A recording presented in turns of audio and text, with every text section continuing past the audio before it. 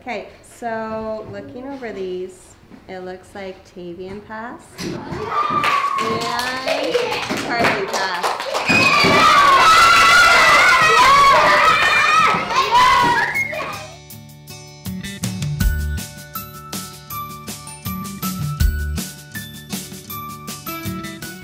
I worked really hard for this shirt. I actually have tutoring at the high school, and I worked on my math facts at the high school, and it took a lot. I failed many different times, but you just have to stay strong and get the shirt. I mean, you just have to pass. Learning your math facts is an important way of life, and especially when you're in the grocery store or you're doing a business, or it's going to be part of your life. I asked Mr. Brill if we could start doing those math papers again.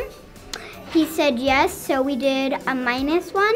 I started minus, and he kept cheering me on until I started addition, and that's how I earned it. I was doing the math, and I was trying as best as I can, so that's how I earned the shirt. So you have to practice them all the time at home. And at the after-school program, you have to work really hard. It just takes a lot of hard work to do it. Sure. And how do you? Well, first started off, it was plus, which was easy for me. I used my fingers so it could get easier and easier.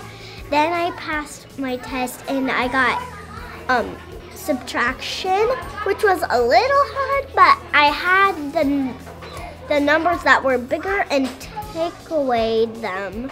I got this math shirt because when I was working, I didn't realize that I got them all right, and I only had one more, and Mr. Brill said I started it. Shirt. I worked really hard to earn the shirt, and even though sometimes the tests were a little hard or a little, well, not the most fun thing, in the end it was really worth it because we got everything.